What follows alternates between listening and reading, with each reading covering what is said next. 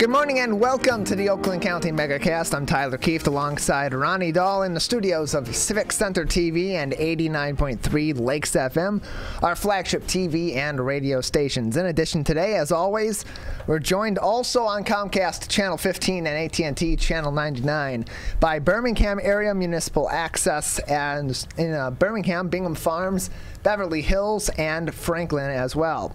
Also on the radio on 88.1 WBFH, the Biff, out of Bloomfield Hills, and online on Facebook via Facebook Live with our friends over at the Orchard Mall. And we thank the Orchard Mall for joining us on today's edition of the Oakland County Megacast, as you can see on your screen on the TV side, facebook.com/Orchard Mall. Go ahead and give them a like and join us today on Facebook if you are unable to on television and you're coming home or going into the office and want to tune in to the Oakland County Megacast as we go through today's top stories and talk to a bunch of interesting guests on the show as well. Packed Friday edition of the program today, Ronnie. I know, but we've had a very busy week, Tyler. I feel like I've already worked a full week. Before coming in. I will say on my way in, because I don't live far away, I stopped by the vaccination clinic at the West Bloomfield Fire Station. Dropped off something for Chief Flynn, and also had the chance to see some of my old police department friends from West Bloomfield from back in my reporting days. So it was great to catch up with them. And I will say, they are doing such a great job over there. That line was moving like that. And plus the good thing about it is people get to stay in their cars so they don't have to expose themselves to other people because we are in the middle of a pandemic.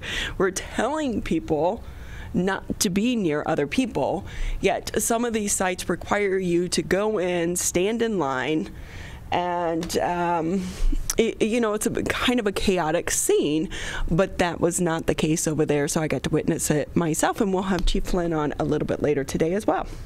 Yeah, it was interesting the last time we had him on. He explained some of the rationale behind why they are holding these drive-through clinics for COVID-19 vaccinations, and one of the reasons is because of that. It's because of course, the convenience, but also because of the distancing that it provides you. You can stay in your car. You're not standing in line. You're at least 6 feet apart, and you're inside a completely different vehicle, so there is that buffer zone.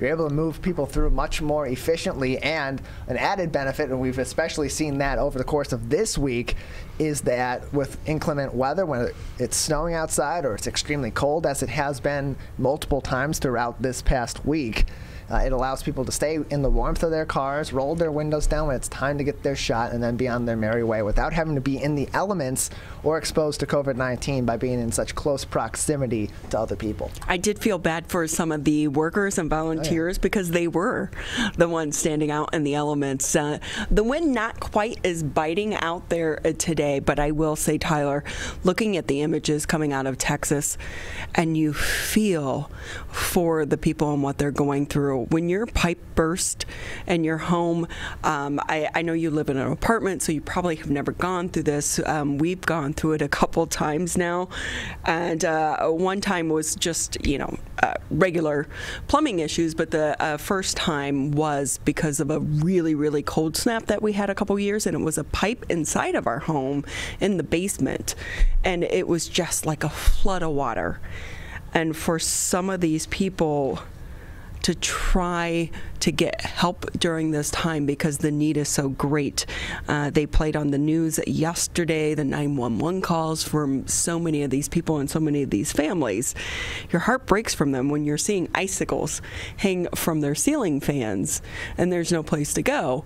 But then another example of our politicians not being in touch with what we're going through cruise. What were you thinking? Yeah, what a boneheaded move. I mean, even if you are legitimately just getting your kids out of the situation and coming right back, what a boneheaded move. There's other ways to do that. You do have family in Texas that you could have sent with your kids out of the state during that time. It could have just been your wife. It could have just been other family that you have in Texas with you. You are a leader of that state. You are elected as a leader from that state on the federal level during an extremely tough crisis in that state where they're experiencing unmeasurable cold temperatures and inclement weather that they have not regularly experienced down in Texas, and it's having a major effect because of their proximity on the power grid, being an individual power grid, and you're skipping the country for a couple days to soak up the sun in Cancun. He was not going for a couple days. No, you'd see that baggage. Did you see the baggage he had with him in the airport? Yes. That's not I'm just going there to drop him off overnight and coming back. What are you bringing your entire closet there just in case your flight gets delayed? Give me a break. So I really kind of enjoy watching from the sidelines the PR aspect of how some of these situations play out. And in the beginning, of course, we're talking about Ted Cruz, the elected representative or the senator for the state of Texas. And he was busted taking off with his family to go to Cancun for a vacation. So the first damage control effort came out that he was just being a good dad and was just going to help transport them there. No, then they find out, no, you didn't have a return flight until several days later. So then he comes back and he says, well, let me rephrase that, And he's on damage control right now, but it's like they're dipping their toes in the water to see, what will the public buy? Can we get away with this excuse? No? Okay, then let me come back and maybe expand, and then I will, admit my mistake. And that's how it always goes. It's like, of course. But I will say it seems like I had friends that actually just left to go to Texas for a vacation. They think they're getting away from the cold weather here in Michigan. And, of course, when they booked it, it was, prior to the bad weather moving through the state. But and so when you go and you're just, I forget my train of thought there, Tyler, but I'm just sitting here thinking, I'm shaking my head. But it's in another example, our politicians are elected to be our voice. They are so far removed, some of them, that they go and they do things like this. Was there not one part of him that said, this may not look good? When I worked for ATF, I was like, every dollar I spend, I need to be comfortable with explaining to the public. And our politicians need to start doing that as well. That was always in the back of my mind. They should start doing the same thing. You know what? I would have even bought it if he said, before he left, I know our state's going through a terrible time right now. I'm working behind the scenes. What he really should say is, I have a staff that really handles this stuff. I'm just the face of the office. But we're going to continue to work, but I'm going to help get my family here, but I'll be right back. But we all know that's not what he was doing. He was taking off for a vacation. No, it was very obvious that wasn't the case, that he wasn't just going down there to take his family with him. He had, as I said before, several days worth of baggage. It looked like that he was pulling along. Now he's got more baggage he's pulling along with him through his senatorial office as he's trying to weed through this controversy. But it's a time of crisis. This is when the people want their leaders to step up and be there, and if nothing else, be going through the struggle with them and saying, I'm here with you. I'm here to represent you and to help us get through this, find solutions, and I'm going to be working nonstop to do this. And like you said, if he needed to take his family out of Texas to Cancun or to wherever else he was going to end up taking them, he could have just said, listen, I'm taking my family to a safer, warmer location. I will be right back. My staff is taking care of this, as you had said, and then come right back that same day instead of going and not scheduling a return flight, having several days separated before you were going to return and saying, oh, You guys got this. This is a different world. Yeah. Politicians don't get away with the things they used to be able to get away with. Cameras are everywhere.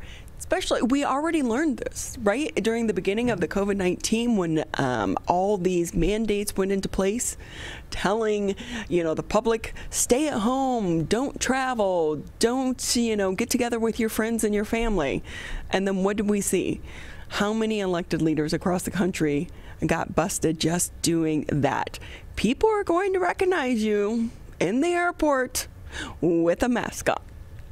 And someone is going to take a picture, and it will be spread through social media. So if you're going to make the policies, you need to follow the policies. Most definitely in public, right, Tyler?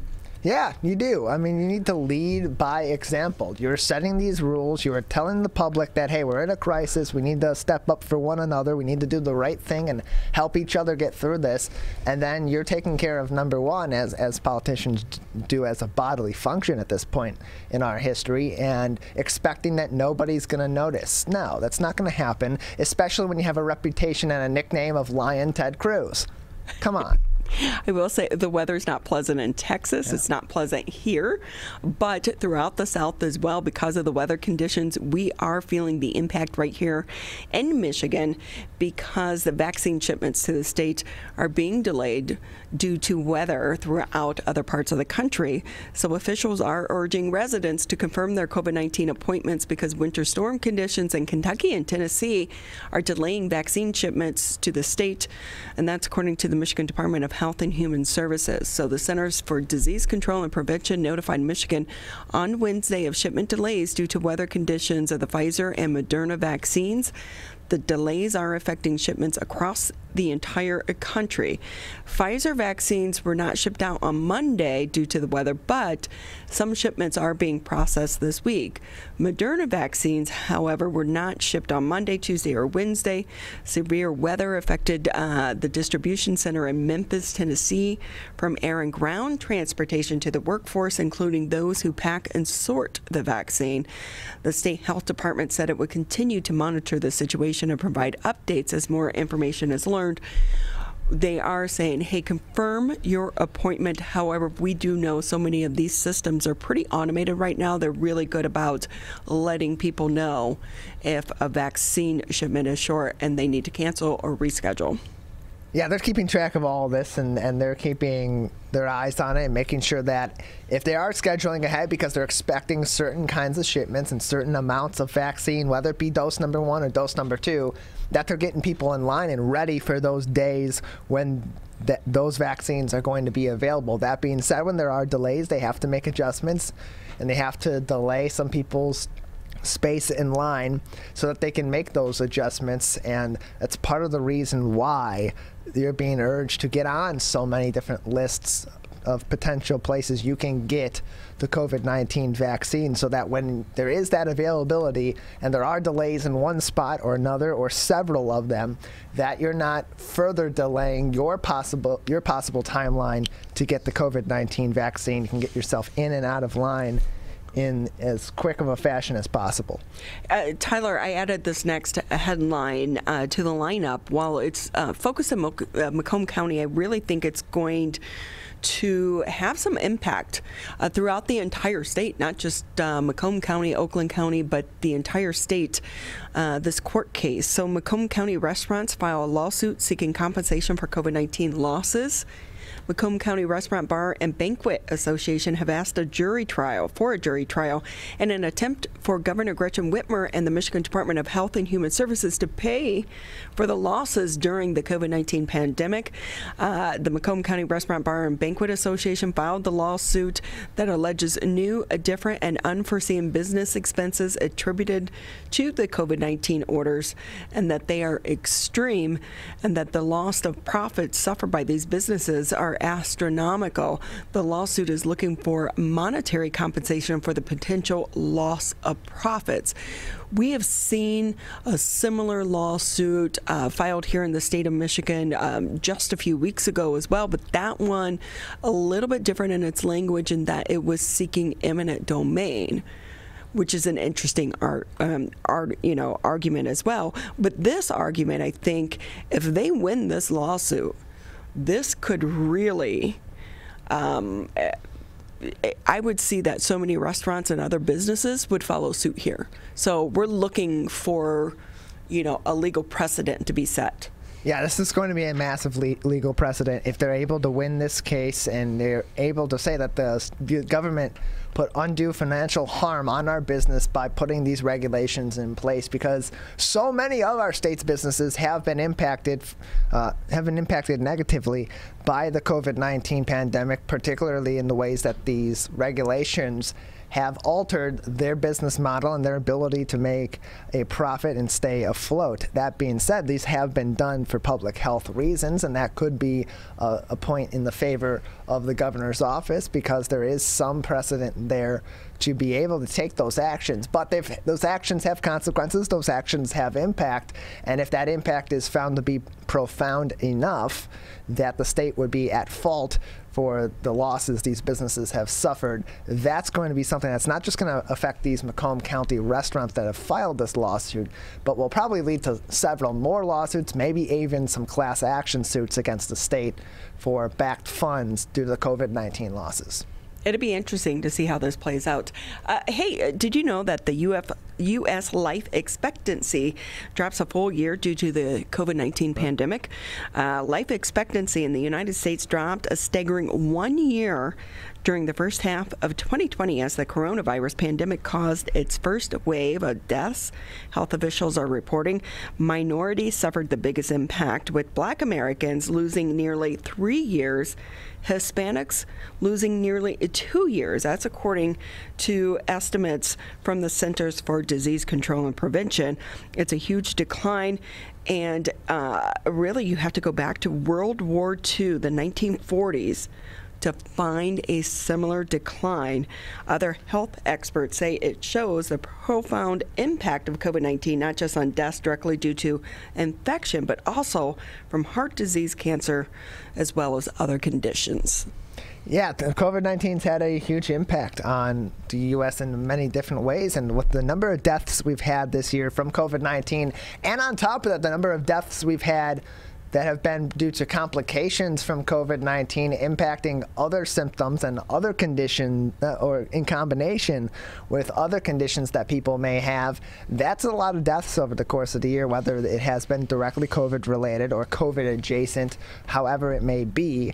And so it's not a huge surprise that U.S. life expectancy did drop significantly this year, but then again, a full year drop in that life expectancy is a significant drop in the life expectancy here in the United States. I didn't add it to the headlines on the website, but driving in, I also heard the story about the latest information on one of the Pfizer studies, saying that it may be possible for us just to get one dose now of the Pfizer vaccine because it has such a high percentage of antibodies.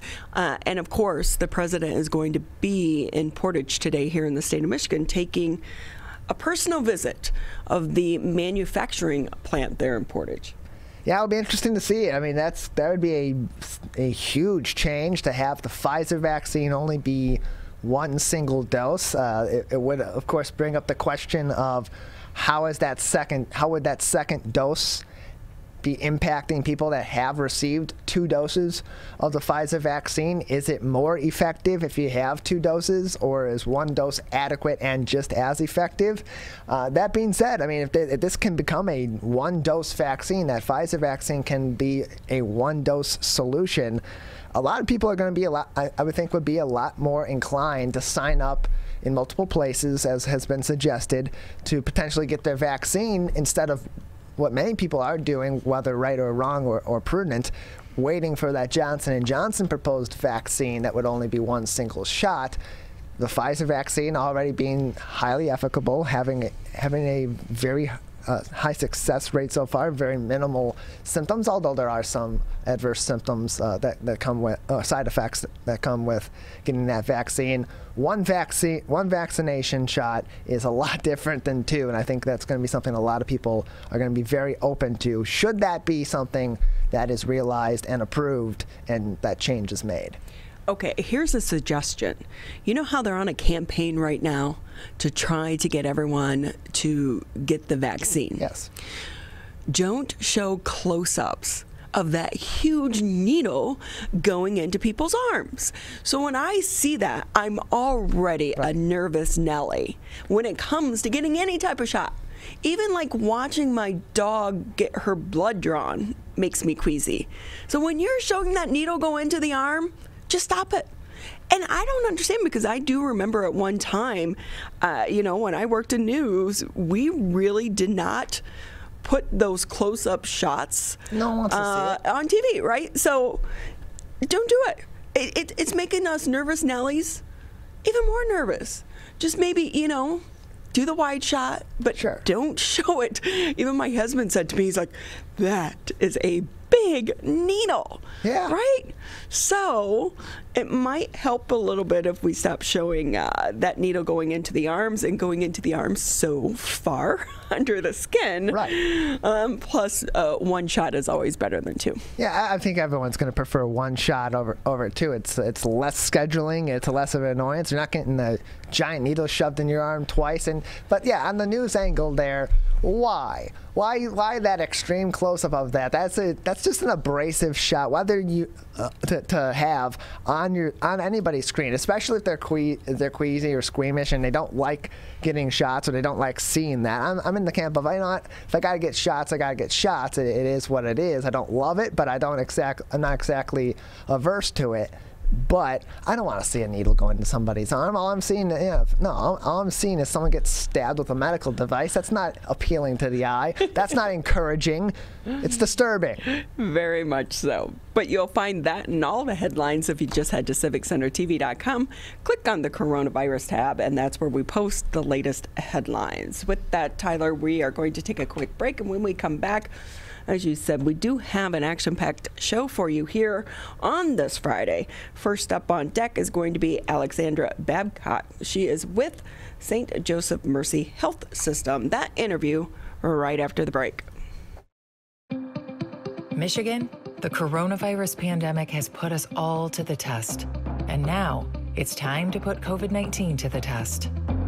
As we move forward, testing will be critical. We encourage anyone who has reason to get tested to do so, those with symptoms and those without. If you are leaving home and going back to work, get tested. If you think you may have COVID-19 or you've been exposed recently through family, friends, or coworkers, get tested. Our test locator tool can help you find the right testing site that fits your needs. Even if you're looking for easy access with no cost, no prescription, and no appointment necessary, we've got you covered. Help Michigan move forward, not backward. To find a testing site or learn more, visit michigan.gov/coronavirus test. A message from the Michigan Department of Health and Human Services.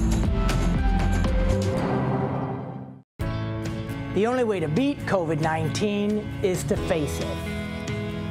You can't get too comfortable. You can't forget the danger. Wear the mask. Wear the mask. Wear the mask. Wash your hands. Keep a safe distance. Especially in the next few months. You know we'll get back to normal. We'll get back to normal. We'll get back to normal. Someday. But not yet. Not yet. Not yet. But not yet. But not yet. Consider virtual gatherings for the holidays. Curbside food orders. Grocery delivery. And shopping local. Shop local. And especially shopping local. Let's beat this virus. We can if we face it together. Together. Together. Together. Together. Together. Together. Together. Together. Together. Together.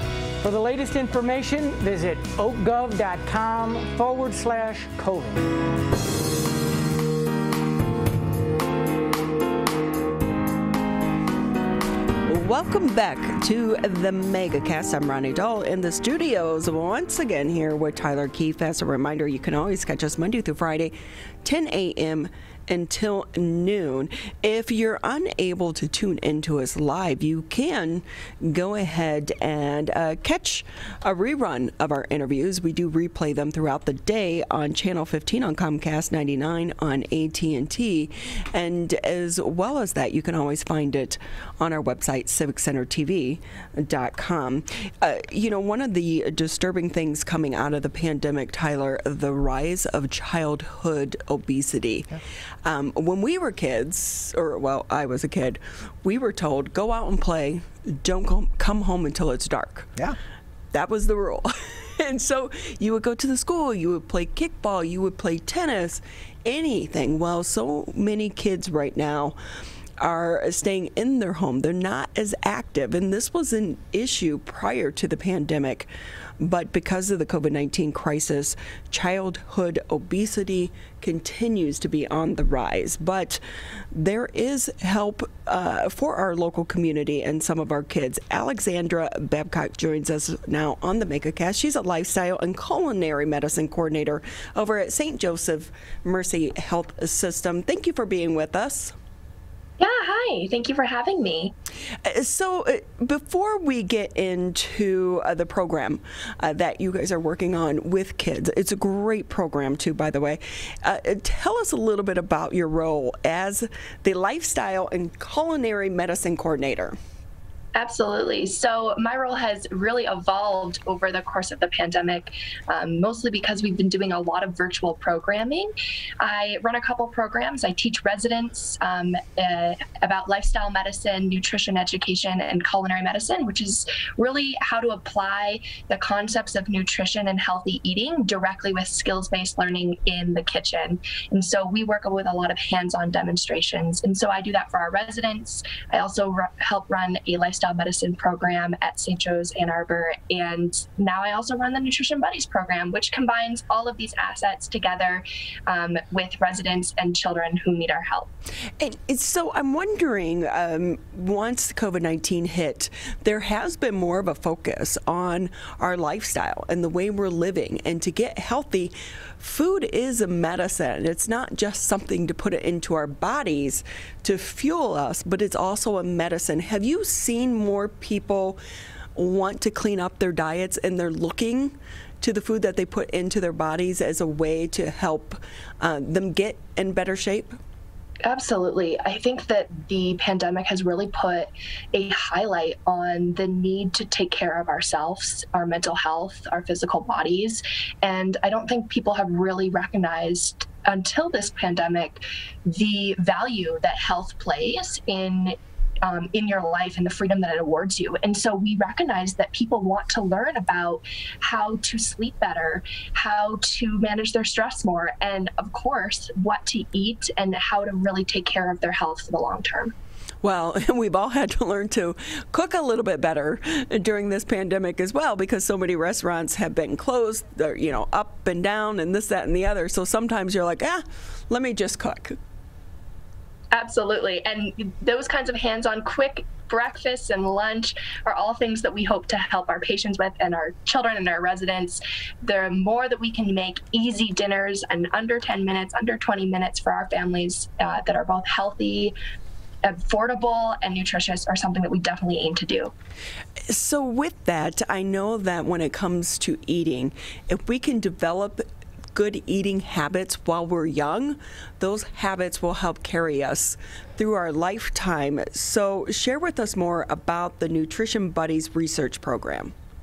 Absolutely. So our Nutrition Buddies research program is a two-way learning program between our resident physicians in Ann Arbor and high-risk adolescents in our community who are struggling with food insecurity. So we know that the COVID-19 pandemic has increased childhood hunger to 1 in 3 children in America.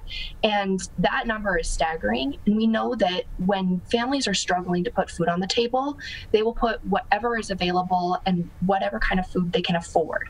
And so the Nutrition Buddies program looks to combine nutrition education, culinary medicine instruction in our kitchen, as well as food assistance through providing local fruits and vegetables through our farm share at the Farmer St. Joe's, we work in partnership to really provide that holistic support that our families need to support them both economically as well as nutritionally, and helping to our kids and our residents to learn alongside each other that vital information of what do you do to keep your body healthy and how do you apply these culinary skills for the long run.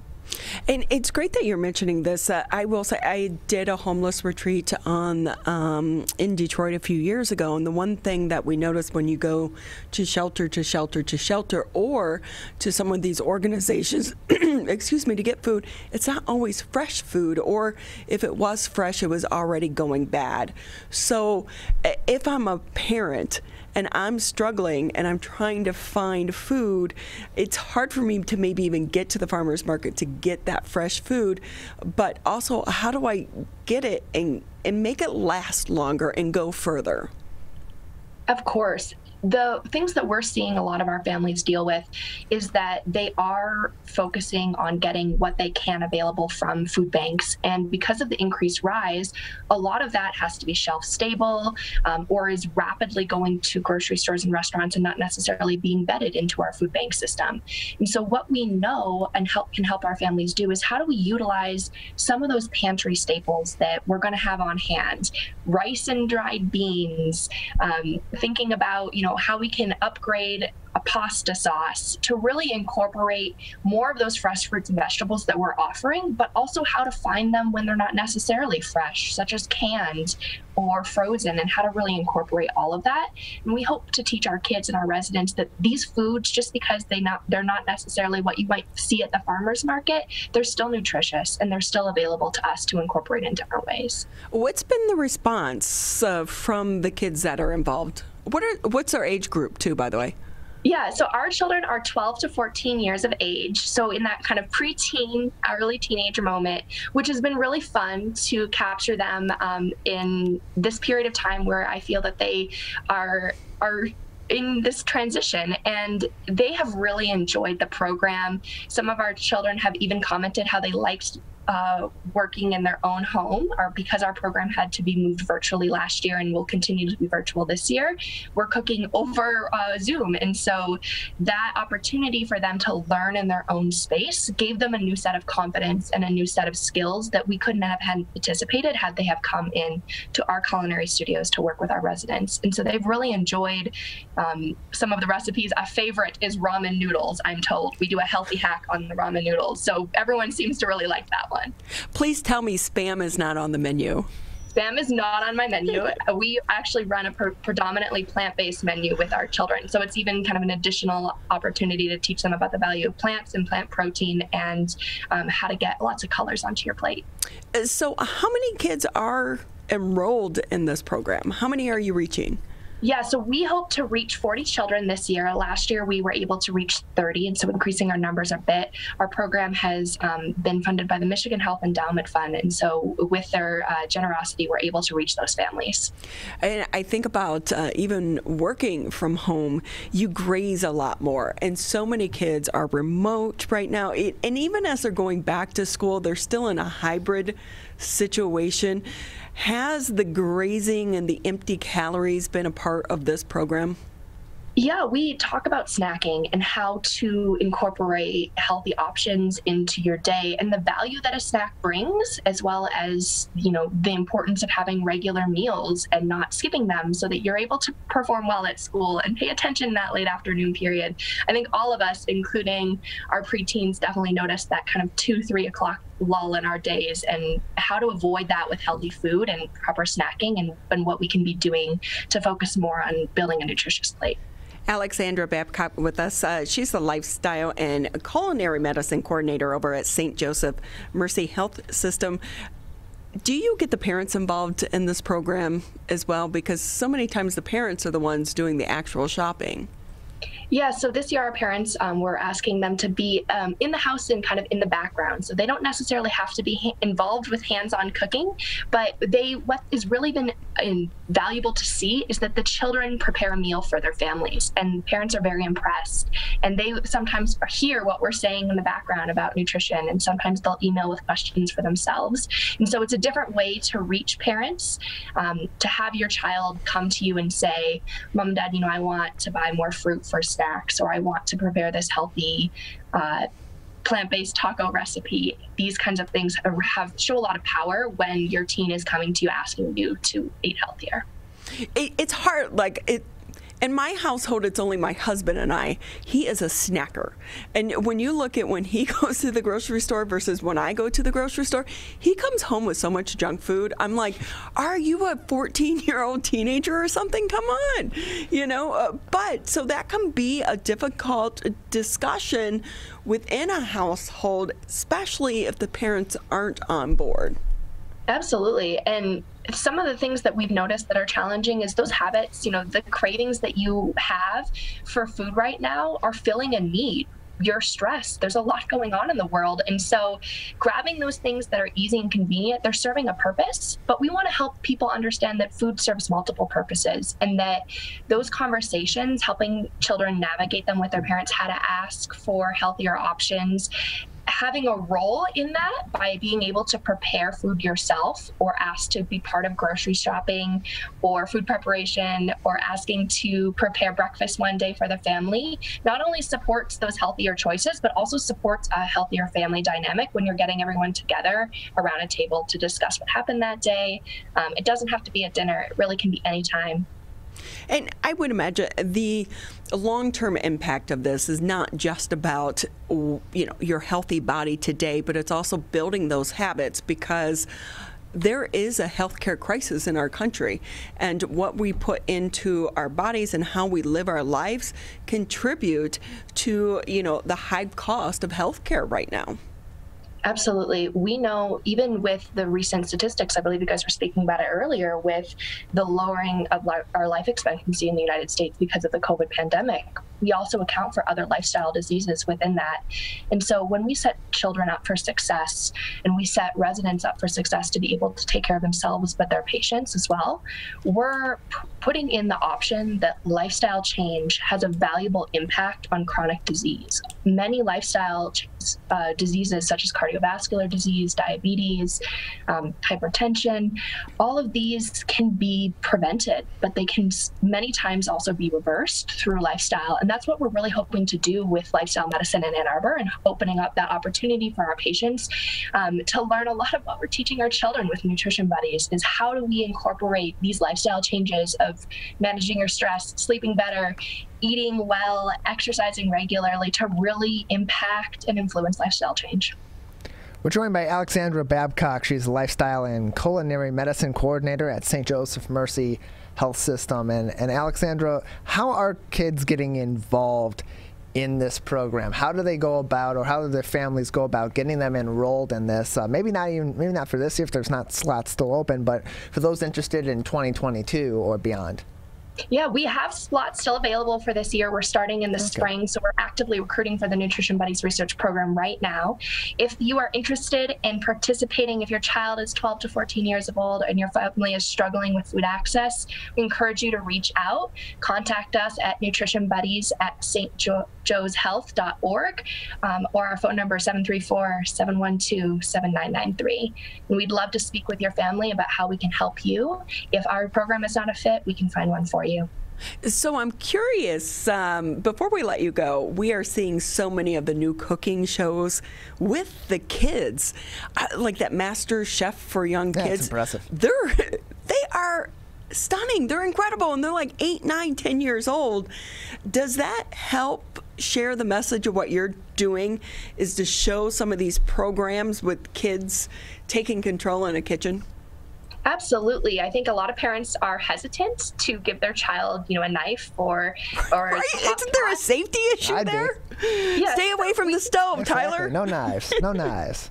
We believe that giving kids the skills and teaching them how to use their tools appropriately really can give them that autonomy that we need to help them feel comfortable in the kitchen. And then you can see that some of these really talented children can see opportunity in cooking. They can see opportunity as a chef, or they can see opportunity with nutrition. And that's something that we're really hoping to cultivate, is a love of food. I want to transfer my passion for food into our kids. So that's really what we're hoping to do as well.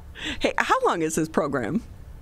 Our program is 4 weeks. Our culinary classes are from mid-April to mid-May, and then families are enrolled in our farm share from the beginning of April until the end of the summer at the end of August. So it's a great time to support families and kind of engage with them throughout the whole process. I might have to Zoom bomb one of your classes.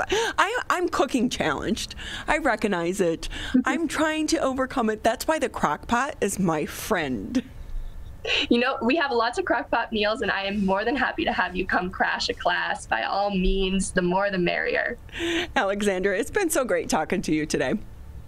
Absolutely. Thank you for having me. No, thanks for being here. And the next time, we'd love to have one of your students on with us as well, so they can share kind of what they've learned, but also the lessons they've taught their family.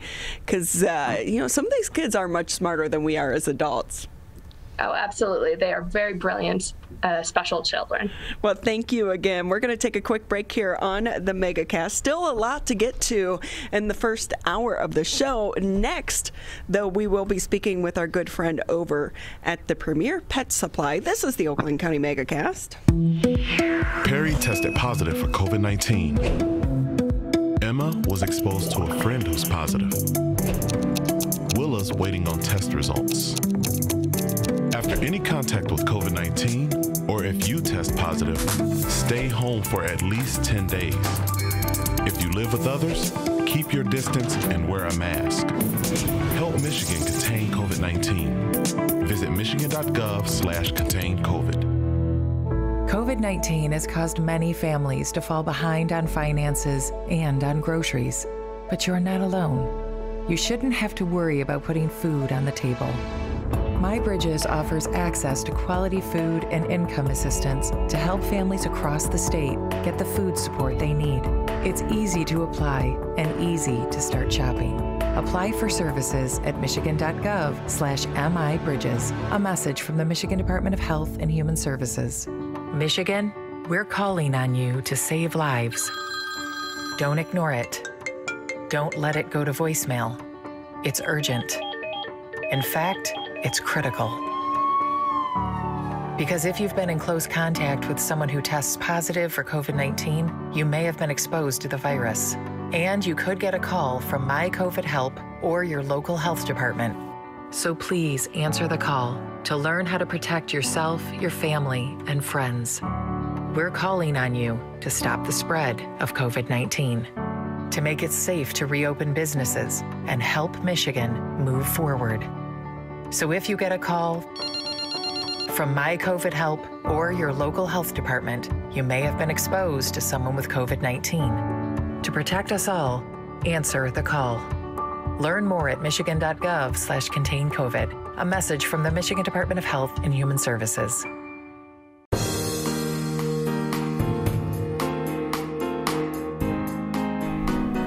Welcome back to the Oakland County Megacast. I'm Ronnie Dahl here in the studio with Mr. Tyler Keefe. We are 8 months. No, we're 11 months into this pandemic.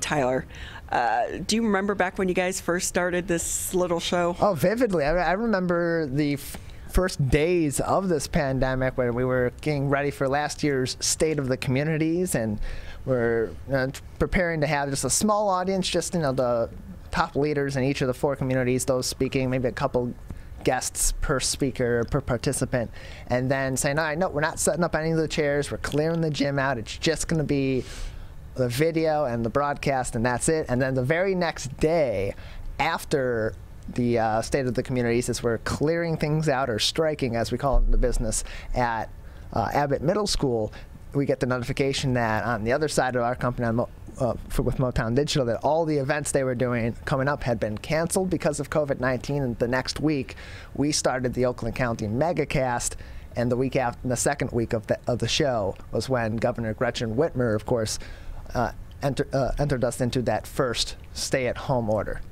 And here we are, still staying at home 11 months into this. The good thing, though, is we are able to get out and actually do a little bit of shopping.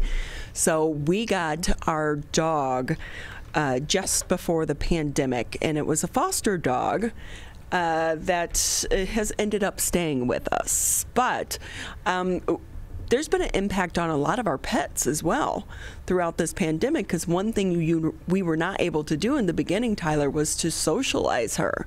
So she's very protective of my husband and myself. But one thing she loves to do is go to Premier Pet Supply over here at Orchard Mall. And with us now is the owner, Michael Palmer. Thank you for being with us. Thanks so much for having me. How are you guys? We're great. I have to say, I was so proud of our dog, Trixie. The last time we actually let her go into your store, DDR was outside accepting donations. So we took Trixie and we donated a bunch of things from our previous dogs that had passed away, and then to say hi to Christina, Rinaldi, and the team at DDR. And we let Trixie go into your store and pick out her own snack. And she didn't bark, and she didn't growl at any dogs, and she came home and got the most belly rubs ever. Oh, yeah. That's great. I think we have to worry about that with our kids, too, right? They may not have to know how to socially interact either. You don't want them barking or growling at people.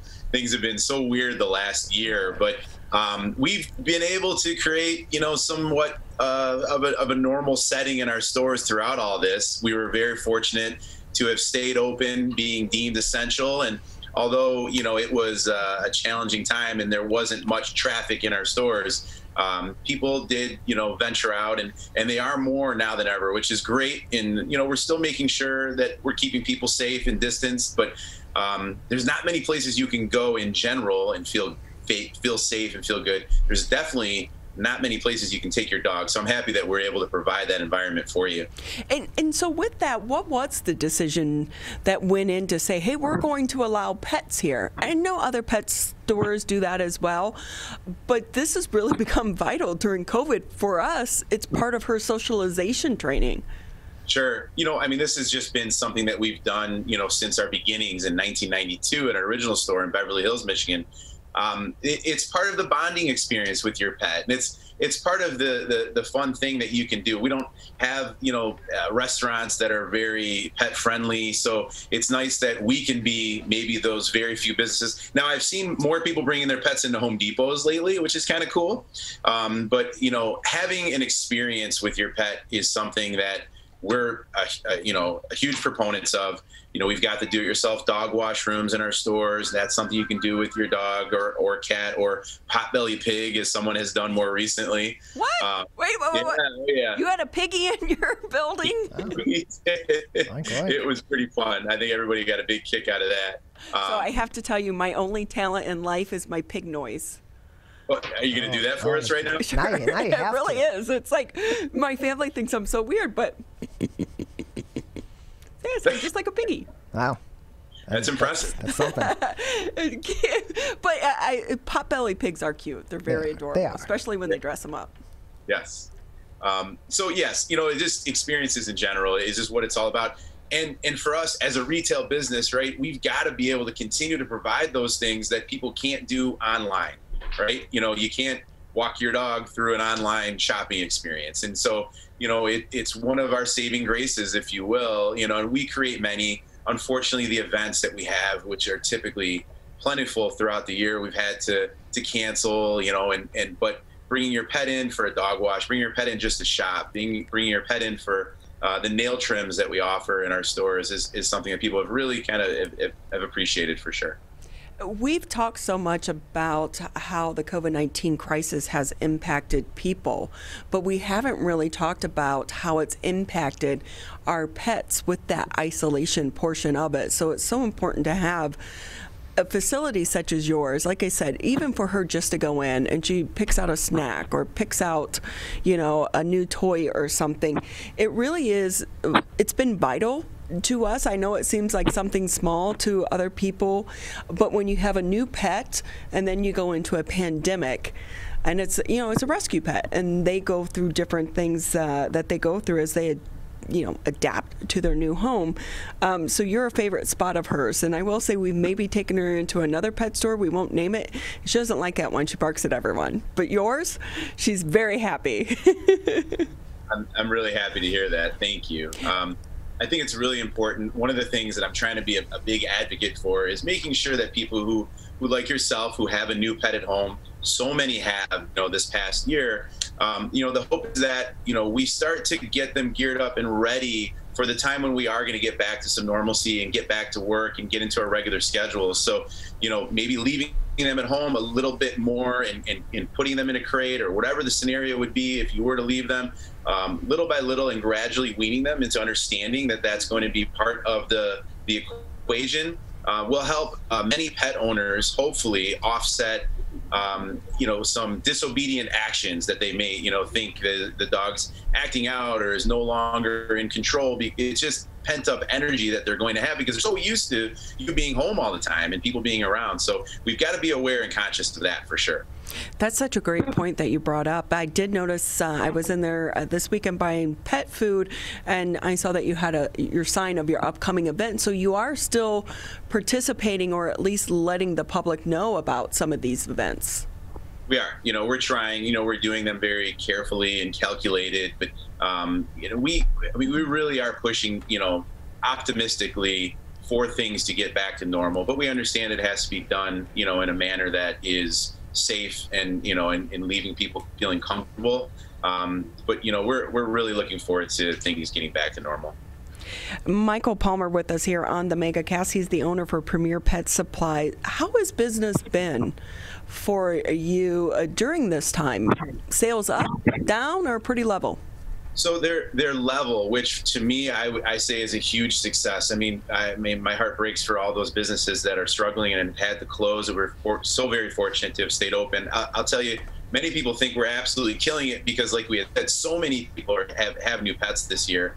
But so many people, unfortunately, are now shopping online. So the new pets has kind of been our saving grace, which is offset and created a balance of the many people who have started to shop online. But what I'm trying to do as an independent, small family, Michigan-owned retailer is let people understand that we do provide the same services and that Chewy.com or an Amazon will. I mean, those are very prevalent businesses right now that are doing astronomical sales. I mean, Chewy.com is estimated to do over $7 billion in sales this past year. They haven't sent the reports out yet, but that's almost 10 times what they did 3 or 4 years ago. And so, us as smaller retailers are losing a lot of business to the online conglomerates. So we do, through our website, PremierPetSupply.com, we provide, the ability for people to shop online, to create a curbside order or a local delivery, which we'll do for free within 10 miles of any of our locations. And I'd say about 95% of the orders we get in, I deliver personally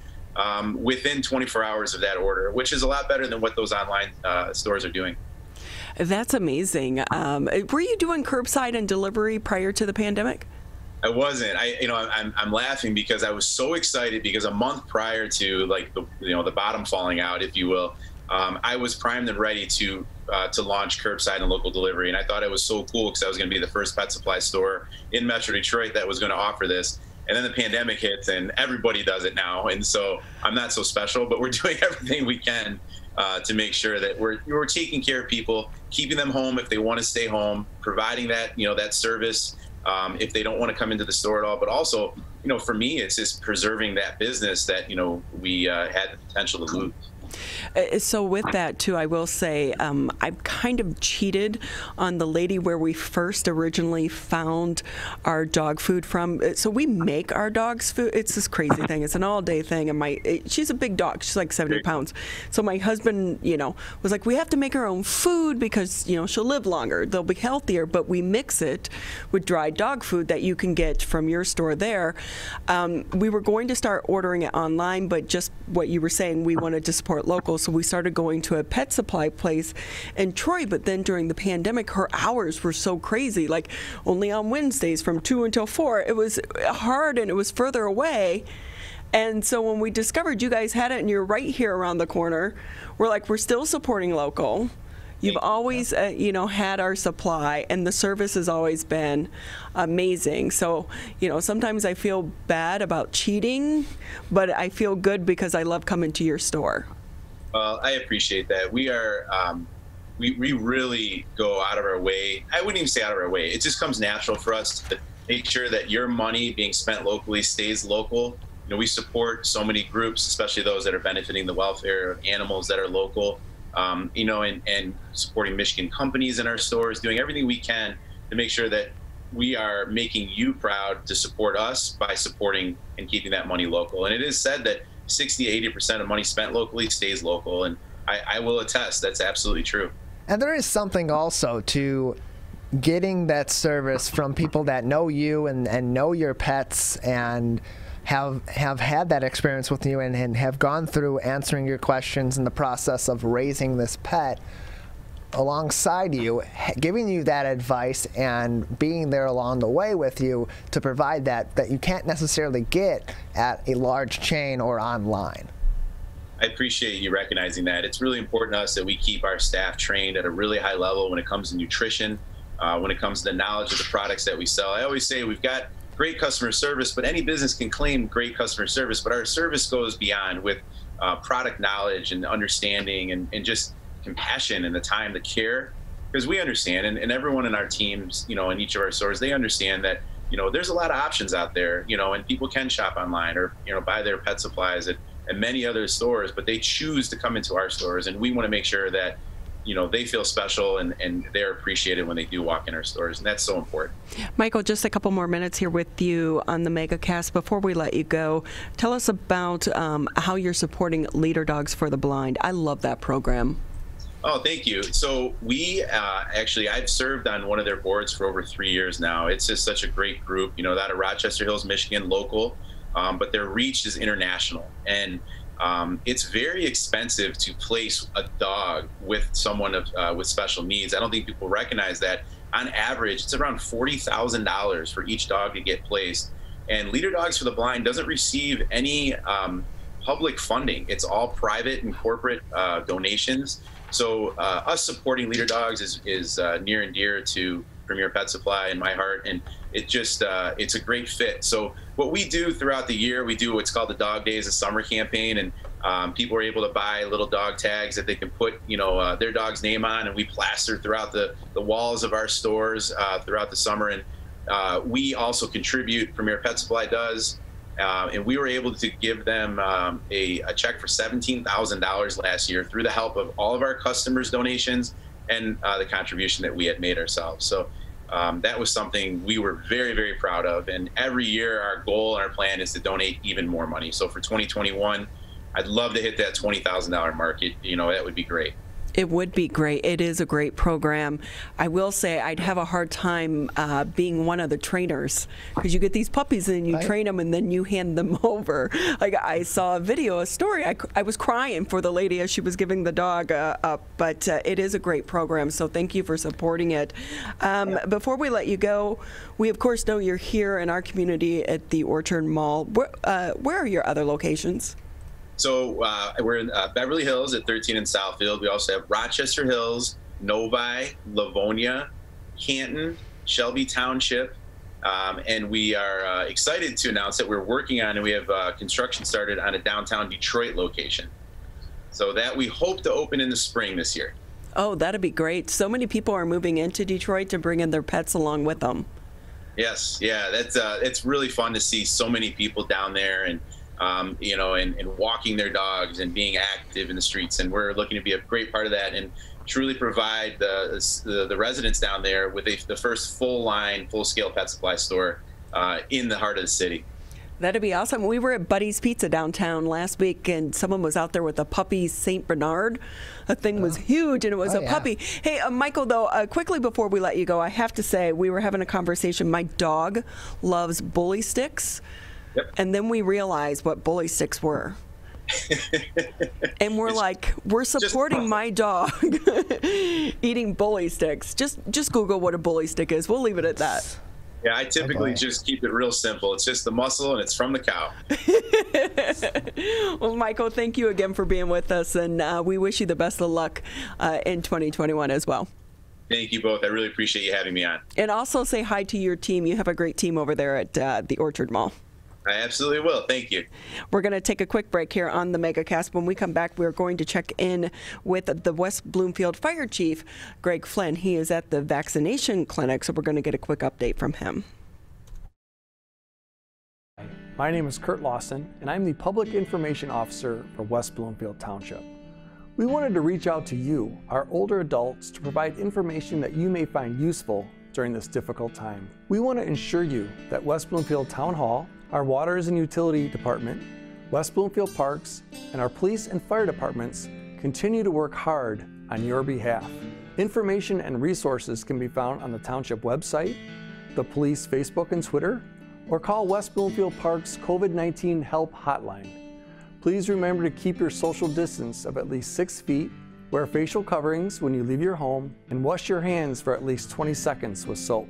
These precautions will help keep you safe during these difficult times. This may seem uncomfortable, but so is being hooked to an IV, sleeping in a hospital bed, and fighting for your life. When it comes to COVID-19, comfort is not as important as saving lives. Wearing a mask can greatly reduce the chance of spreading the virus.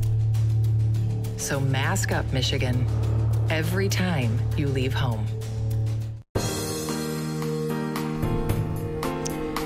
We want to say thank you for staying with us for the second hour of the Oakland County Megacast. As a reminder, you're listening to 89.3 WBLD Orchard Lake, 88.1 WBFH Bloomfield Hills. You can always catch us on Civic Center TV, Birmingham area municipal access, and also tune us into Channel 15 on Comcast and 99 on AT&T. Joining us now on the Megacast, kicking off the second hour, let's go to Chief Greg Flynn with the West Bloomfield Fire Department. I know you're there at Fire Station 1 for an update on the drive-thru vaccination service. Hey, Chief. Good morning, Ronnie and Tyler. Kudos to both of you on the town hall meeting you hosted the other day about the vaccine and the great work that the county health department's doing here behind me today, and definitely you guys sharing good science-based information with our partners over at Henry Ford. Yeah, it's really great to get the information directly from the individuals that know so much more than we do, because reading an article on Facebook does not make me a health expert. Oh, and you know, these are the faces that our residents see when they go into the hospital. It's not uncommon to see Eric Wallace walking down Main Street at Henry Ford. So the very faces that, you know, are accountable to the care provided here right within our community are the very faces that we're sharing that information. And that's what the Megacast always does. It keeps it local.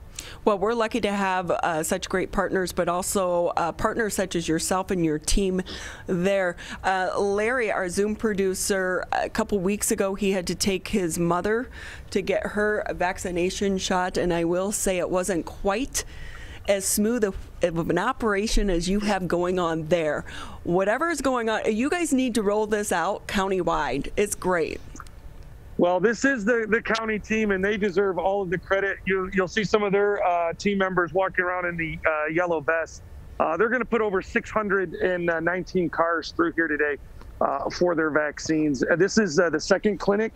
So this is the folks who were here 3 weeks ago to get shot number 1 of the Pfizer, and they're back today for their second shot. And I had the opportunity to talk with some of the residents and some of the greater West Bloomfield residents that are here today, and they were just complimenting, again, the staff, how friendly the county staff is, and the ease of access to get in. Right through the station, you're seeing just catching some of the volunteers checking folks in. Then they move inside. They're going to get their actual vaccine. Then they'll move straight across, never going back out onto Orchard Lake Road into the observation lot, where there's a nurse standing by and observing them for about 15 minutes while they wait to make sure they don't have a reaction after the administration of the vaccine. You always pick the bad weather days, though. The first one was that crazy snow. Today we had a little bit of snow overnight, but not exactly too warm out there, Chief. Well, we're doing well. And what you can't see inside is we've got a couple more of those like patio heaters for the staff. So those are putting down a nice, some nice radiant heat down for the staff to stay warm, to keep the vaccine at the appropriate temperatures. They're watching all of that. And actually all the vaccine is maintained and drawn up inside. And what will happen is, just as cars are coming up, runners bring just enough vaccine out to the nurses so that there's never an oversupply of vaccine just sitting there. It's all being closely monitored. Again, Ronnie and Tyler, I'm so impressed by this county team, just the way they show up. And even when they do a shift change, these cars don't stop moving. They do a shift change so smooth that it just keeps going. And I do need to give a shout out to West Bloomfield PD, who's out there on Orchard Lake Road, helping to manage and make sure that everybody can get in and out of the fire station safely. So thanks to Chief Patton and his team. So, Chief, I do know that this is the second time that we're doing this with you. As you mentioned, we did it the first time at the first round of the vaccine doses. But again, how exactly does this work? Because I did stop by this morning, and it's like an orchestra. And the cars come in and boom, it's one right after another after another. Are they checking in on their phone? How is this working? Right, and thank you for stopping in this morning. The folks are going to come in and they actually get checked in. They're greeted by staff as they come in to assure that they have an appointment. They'll check in here, they get them in line, they start making sure that they have everything, the QR code, everything that they need ready to go. Just inside the door, there's another check-in spot where their appointment comes up. They ask them some pre-screening questions, then they move through, and then they get the actual shot. But Ronnie, you guys talked about this in the town hall yesterday. We talked about it weeks ago, and we need to keep reinforcing this message. Get in line. Get in line in as many lines that you can get in, and let the team that's getting the vaccine go through the eligibility lists and get people where they need to be. It is happening. People are getting vaccine. This is proof of it. And there's multiple vaccine clinics going on today, multiple vaccines going on, vaccine clinics that'll continue through the weekend.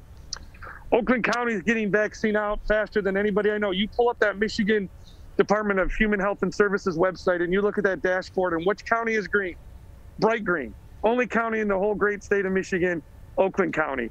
And I think residents of Oakland County should be proud of that and be celebrating just how quickly they move vaccine from delivery to distribution into people's arms. And they're rock stars, and we need to celebrate that.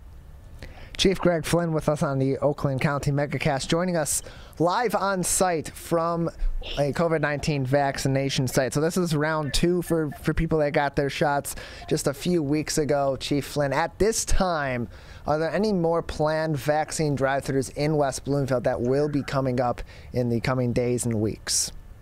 So that's a great question, Tyler. And what happens is the county, my last update, and this was a couple weeks ago, and I think this is still holding true, they're getting notice today or around today for what their estimated delivery for vaccine is going to be next week. And so then they'll reach out to partners like us and say, hey, we have this amount of vaccine we'd like to distribute on Friday. And Fridays seem to be our day. And like Ronnie said, Fridays with snow and extremely cold temperatures are the ones that we seem to excel at. And once we get word of that, our team is ready to mobilize. I want to assure everybody that our response, our preparation to respond to 911 calls while they're not running out of Fire Station 1, those units have been redistributed throughout the township and are ready to respond. You know, I think it's important to understand the role of local government in a health crisis like this is to provide this type of service. And it's the prevention of the disease transmission. It's the mitigation of the disease transmission that we can support and team up with partners like Oakland County Health.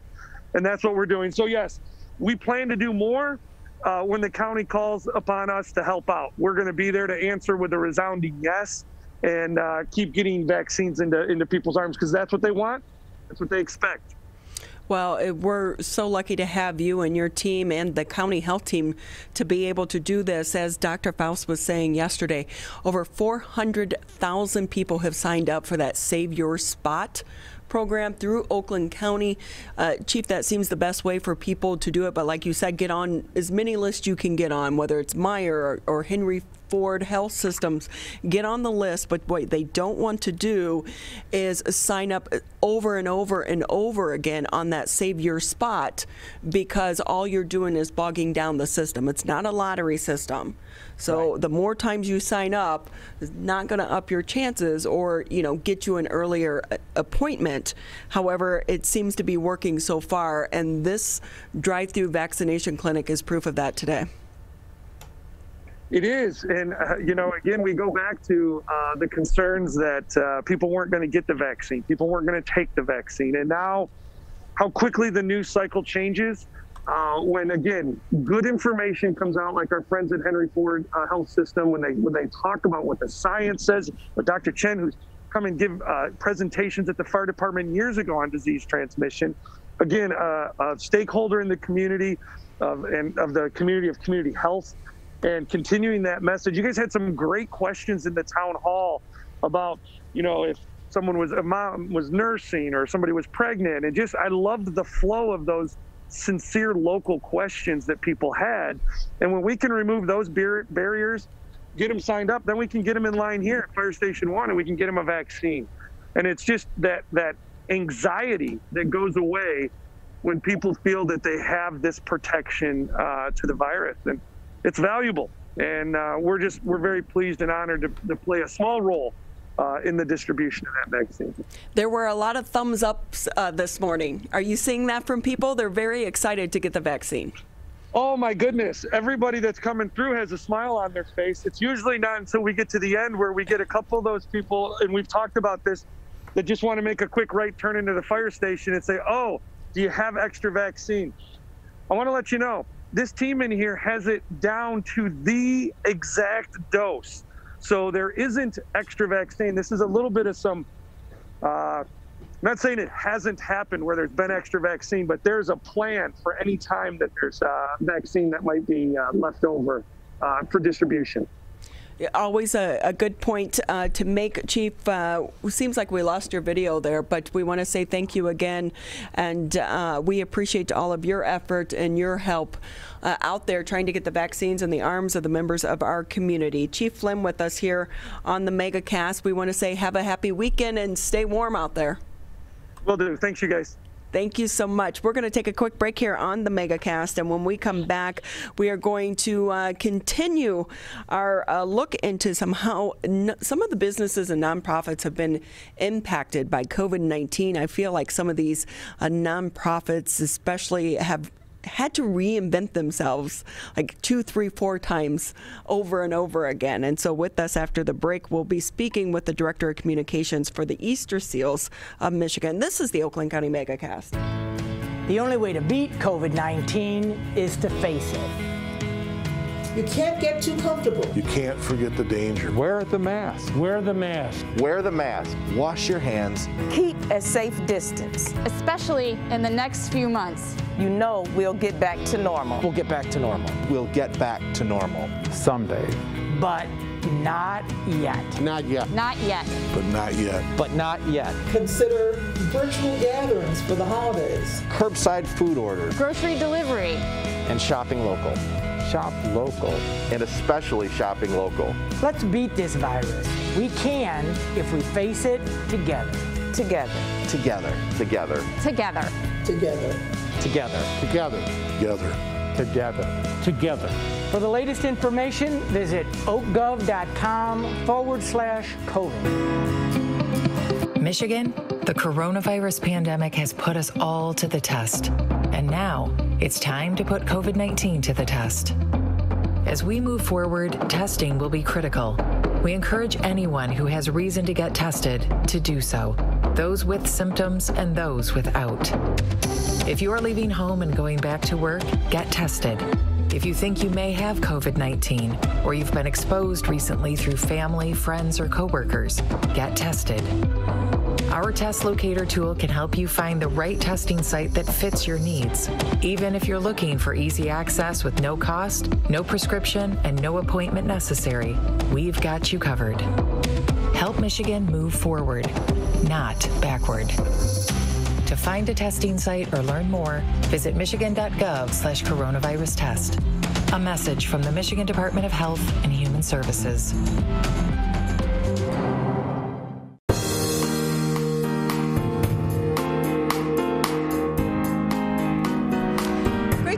With us here on the Megacast. As a reminder, you can always catch us on Civic Center TV, Birmingham area municipal access, as well as Channel 15 on Comcast 99 if you have AT&T. We also make it easy. If you're out driving around, you do not have to miss an episode. Tune us in on the radio, 89.3 Lakes FM, 88.1 FM The Biff. We also want to say thank you to our Facebook partner of the day, Orchard Mall, for allowing us to live stream today's edition of the Megacast on their Facebook page. So as we all continue to try to navigate this crazy world in the COVID-19 pandemic, I often wonder what it's been like for those with disabilities during this time. Joining us now on the Megacast is Craig Sharum. He is the Director of Communications and Outreach for Easterseals, Michigan. Craig, thank you so much for being with us. Oh, thank you for having me. Thank you very much. So I remember Easterseals. You used to get the stamps all the time, right? Back in the day, I'm like, people even mail letters anymore. They still do the stamps. They do every year. So yeah. Am I dating myself with that one there, Craig? No, not at all. No, I think that's what really put Easterseals on the map in terms of becoming a household name. That was a campaign that was started back in the early 30s and still goes on to this day. So yeah, it's been a long-standing kind of what we're associated with. So absolutely, we love it. That's awesome. A marketing 101 back in the 30s. But with that, while we know what Easterseals is, a lot of people don't really know what you guys do day to day. Fill us in. Yeah, sure. So and probably one of the biggest reasons that people might not be familiar with exactly what we do is because we constantly are evolving and changing. When we opened our doors 100 years ago, it was to provide needs for the community. And so one of the main kind of missions for us is to constantly change to meet those needs, whatever those needs are. So we started offering services for children with physical disabilities back in the 1920s and 30s. And then we've kind of evolved to add adults. And then now our biggest service line is mental health services. And we also have autism services and services for farmers. We help a lot of Michigan farmers with rehabilitation and also helping them to continue farming. Well, you have so many different areas that you're focused on, but when you say mental health, right now during the middle of the pandemic, that has really become an issue. I think before the crisis, people didn't want to talk about, but now that we are in the middle of this pandemic and this crisis, are more people seeking help, at least through your organization? Absolutely. We actually, in 2020, we grew by 9%. And so we offer a free screening on our website, and this free screening is about 2 minutes, the mental health screening. It's anonymous, it's online. You can go in and you're not going to end up on a mailing list. We had more people take that screening last year than the previous 5 years combined. So there's definite attention given to mental health, especially last year, and people are seeking services for that, for sure. But when we say mental health, what does that involve? Because there are so many facets. Yeah, oh, absolutely. I think sometimes people, when they think of mental health, they think of this maybe an outdated association with it. But it can be anything from depression, anxiety, stress, ADD, ADHD. These are behavioral health disabilities. And what we saw in the past year was a lot of people, when you become quarantined, you kind of lose a little bit of what your role is in society. I think by like the second week in sweatpants, you're thinking, well, what the heck? What am I doing? I need to kind of do something. And so a lot of people started experiencing definite side effects of quarantine. We're social beings. We need to interact with each other in whatever ways we can. So a lot of things get lumped in with mental health, and that's what they are. They're anything that kind of prevents you from being able to accomplish your goals or do the things that you set out to do because of some sort of stress and anxiety was a big one last year for sure. Yeah, that pretty much describes everyone right now. Yeah, absolutely. So, but with that, the need is greater. How is your funding right now?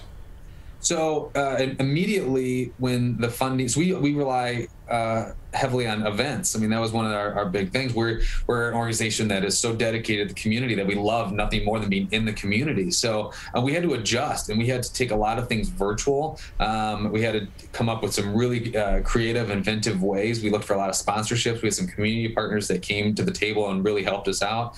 And we kind of had to change our direction. We had some of our biggest fundraiser of the year takes place in December, and we weren't able to do that. We had to kind of break it up into several virtual events, and those luckily were successful for us.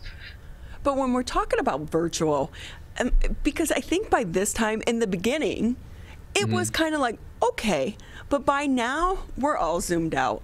And, absolutely. You know, credit to everyone for trying to be creative during this time to do these types of events. But are you still getting the donations that you need going virtual? Yes. So because of that, we are this whole month of February, we're doing a no event. It's the greatest event that's never going to take place. And what we're doing is we're doing coping boxes. So like if you were to go onto our website, Eastersealsmichigan.com, you can purchase one of these boxes that we have a chief medical officer and several of our highly skilled clinicians help select items that help reduce stress and reduce anxiety. And kind of not only do we have the pandemic taking place, but we also have the winter blues, which we all have, you know, every year anyway. Now that's added on to it. So you can go out there and then you can buy one of these boxes that is full of items. And then we also give a box to an individual in need. So those sort of things have been kind of the way that we've been raising funds, and they have been successful for us. With us, 96 cents out of every dollar goes back into the services, and those services are services that take place in Michigan. So we have also had a number of people that have contributed online. We're extremely thankful for them as well to help us keep serving the community. Craig Sharum with us here on the Megacast. He's the Director of Communications and Outreach for Easterseals Michigan.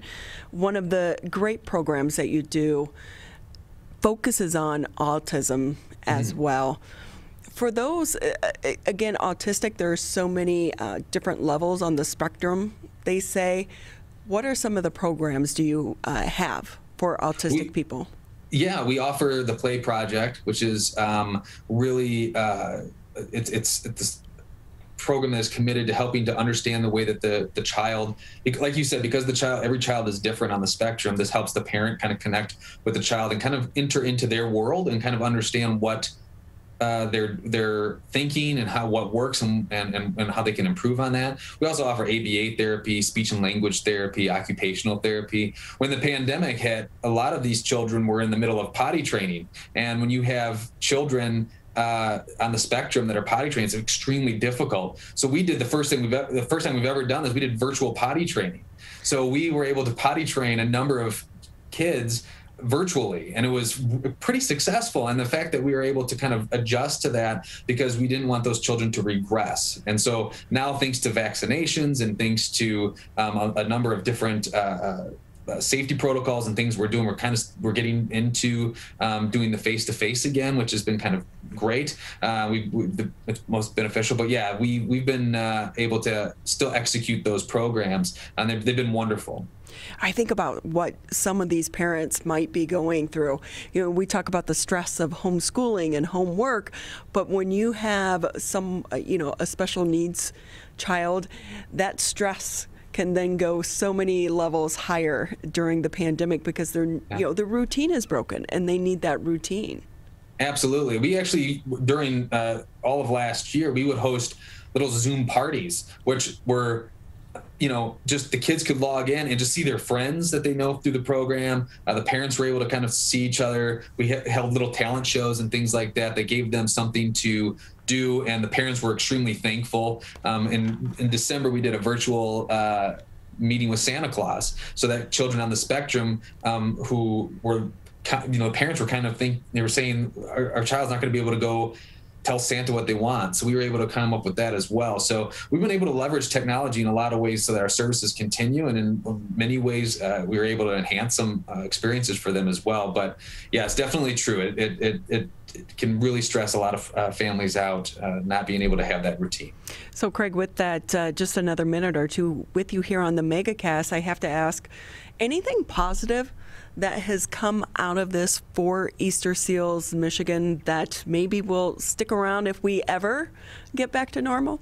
Yeah, so we started implementing telehealth services. I mean, really taking it to another level. And what came with that was a lot of computer literacy for the people that we serve. So they were saying things like, thank you for teaching me how to use an iPhone, and now I'm FaceTiming my family, and not only am I making my appointments, but I'm also able to communicate with my family, which has helped a lot, read books on their phones. I think sometimes we take for granted how computer literate some of us are. I have 2 kids, and they can pull up all the stuff. I call them in all the time to help me out. We were able to implement that. I think the biggest thing for me, honestly, was just watching. We have 500 employees, and watching them go above and beyond every day to make sure that the people we serve, the services were not interrupted. We didn't have to close our doors. We were, offering these services. Medication was still being distributed. Was truly inspiring, and I think it just reminded me of the commitment that the organization has to the people in our community. It was really powerful, and it was something that will carry with me forever. Just watching that sheer devotion to the community was amazing. It really is amazing to see how our hearts come together in the middle of a crisis, because at the end of the day, the work still needs to be done. The people still need to be served. And Craig, I'm with you. I'm still trying to learn Snapchat. Like, I have the basics, but I couldn't imagine trying to learn that virtually. Yeah. I'm Snapchat challenged. So, me too. Oh, good. I'm not alone. Hey, Craig, before we let you go, where can people find out more about the services and about your organization?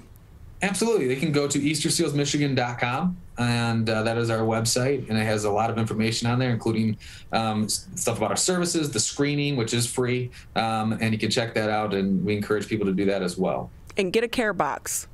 Yes, please. It helps so many people. And we, in 20 items, we hid some high-end value items into those boxes. So you could end up with, a new Fitbit or an iPad.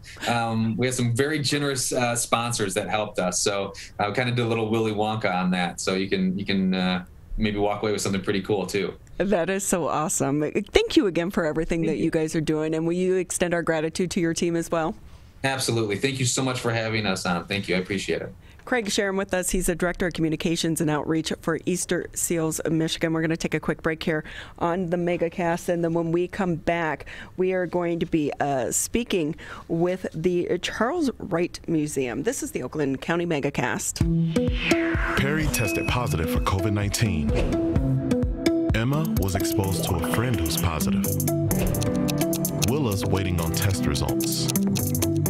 After any contact with COVID-19, or if you test positive, stay home for at least 10 days. If you live with others, keep your distance and wear a mask.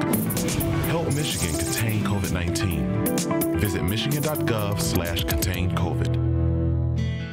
Hi, my name is Kurt Lawson, and I'm the Public Information Officer for West Bloomfield Township.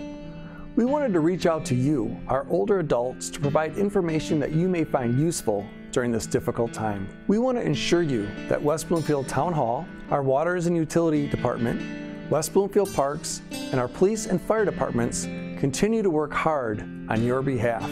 Information and resources can be found on the Township website, the police Facebook and Twitter, or call West Bloomfield Parks COVID-19 Help Hotline. Please remember to keep your social distance of at least 6 feet, wear facial coverings when you leave your home, and wash your hands for at least 20 seconds with soap. These precautions will help keep you safe during these difficult times.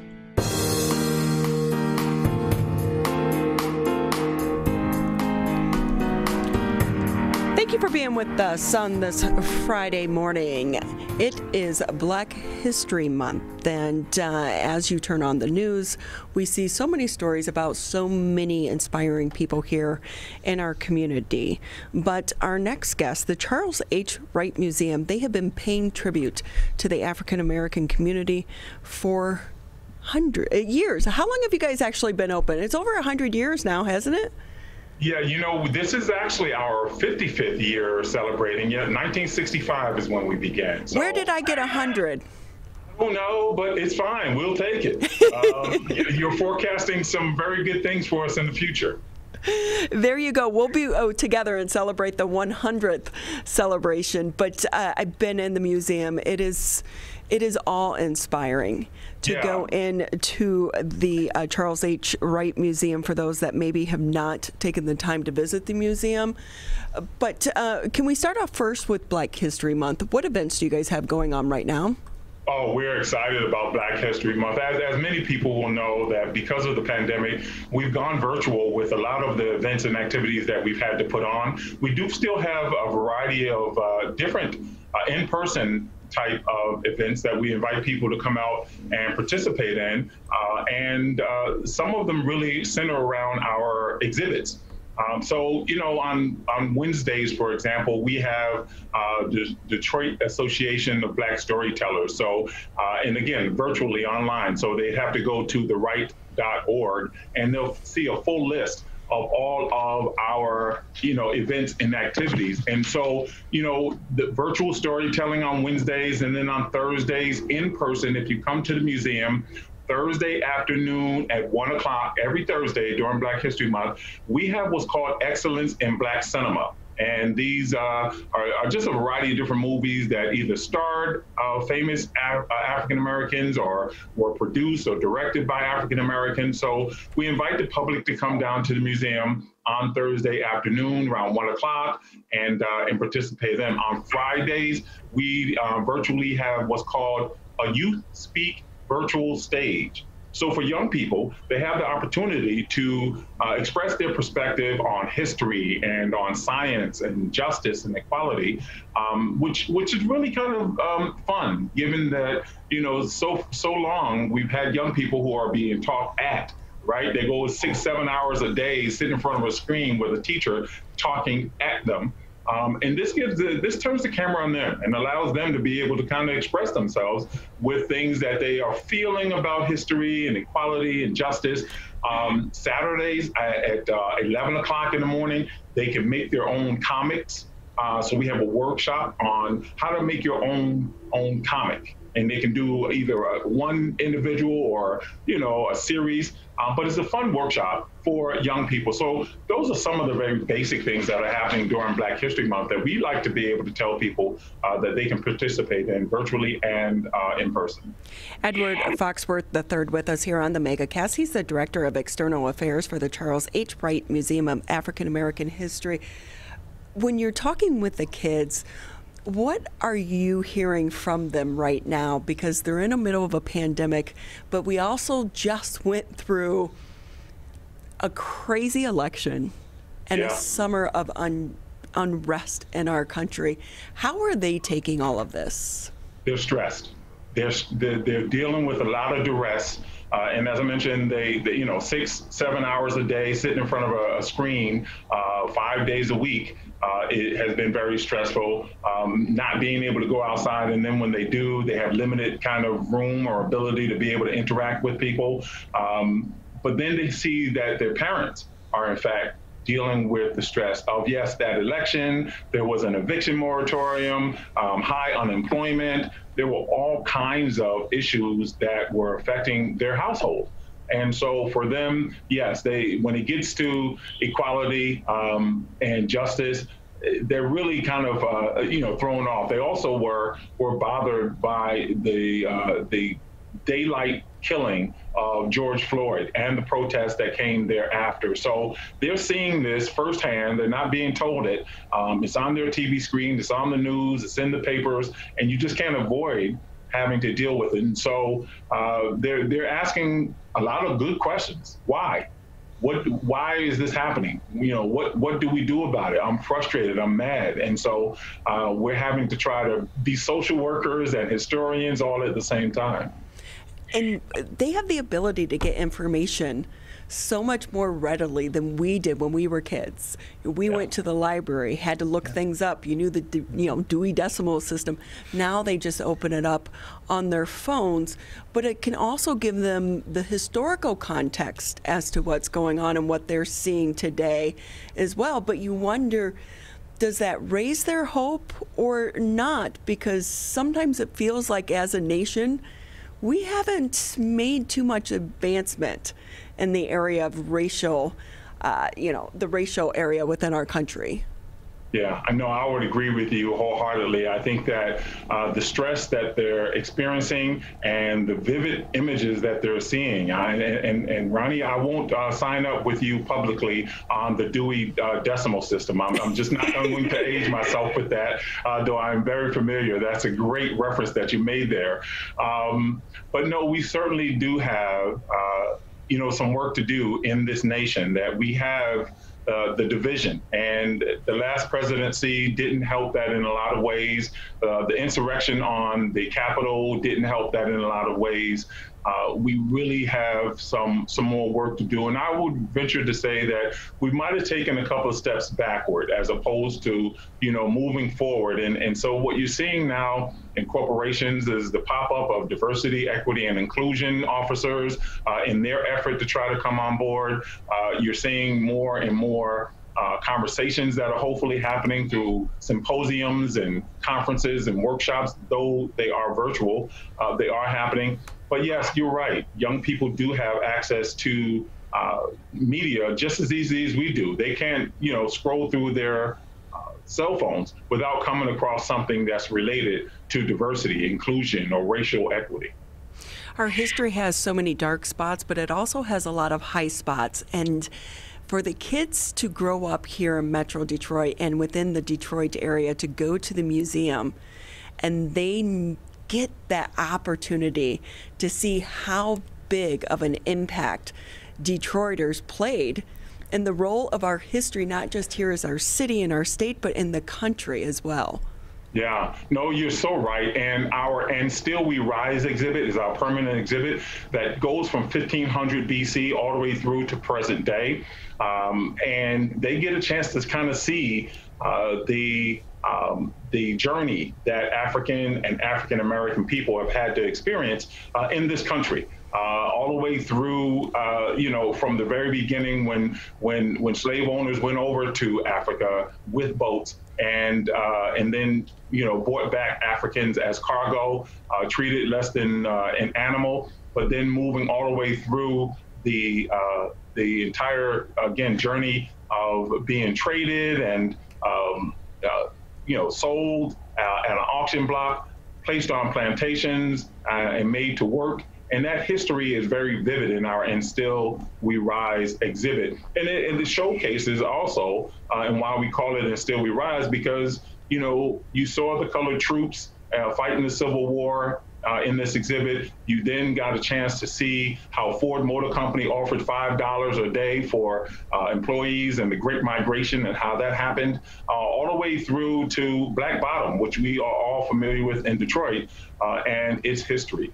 The theme that they'll see in And Still We Rise is that every time that African Americans made a lunge ahead in race relations or even for themselves, there was always something that would knock them back down. So you had lynchings, you had Jim Crow laws, you had a variety of different things. And again, they get a chance to see that in And Still We Rise. But we have a couple of other exhibits that we invite them to see that's around. We have a new one that's going to be leaving us beginning of May called Voting Matters. And as you mentioned, with the recent election, it's important for them to understand why voting does matter. They get a chance to hear about women's suffrage movement and gerrymandering, post-Reconstruction. They get a chance to hear about the poll testing that, so many people, when it was time to vote, they were told they had to count the number of bubbles on a bar of soap in order to be able to have the right to vote. Or either, they were, presented with a random jar of jelly beans. Tell us how many jelly beans are in here. If you can't, then you can't vote. So there is some very real history that we invite people to come down and learn more about. I was lucky enough when I worked for ATF, I had to do the recruiting, although I never quite figured that one out as a media person. How I got stuck with that job because I wasn't an agent, but I was their diversity and inclusion officer. And one of the things I was able to bring in one of the Tuskegee Airmen to actually come in and speak to the office, and such a gift to have the museum here in our backyard. So many of us don't even realize that we have the museum here in Detroit, but to hear these first-hand accounts of the experience that the airmen went through and the racism. Yeah. I mean, this, Lieutenant was a POW, and he was like, I was treated better as a POW than I was when I came back. He went on to be a principal in the school or city of Detroit. But when we hear those stories, how important is it for the kids to hear them directly from people who lived it? Yeah, no, you hit the nail on the head, and I don't know if you know, but those that are watching your show would be happy to know now that the Tuskegee Airmen National Museum is now located in the Charles H. Wright Museum. And we have individuals here all the time. There are only a couple of living Tuskegee Airmen, and we had one here on Thursday, actually, who came in, and they pop in all the time. So they're going to be here inside the museum for the next 10 years or in the foreseeable future, where individuals, when they come in and pay for their admission, they can actually go and visit the Tuskegee Airmen National Museum. But yeah, imagine that, being able to hear a firsthand account from an actual Tuskegee Airman about what they experienced, what it was like, and to hear some words of wisdom, not from a history book or a video, but to have a real live person who went through these kinds of challenges is really, really special. Well, it gives you an appreciation for everything that we have, but it also reminds you we have a lot of work yet to do.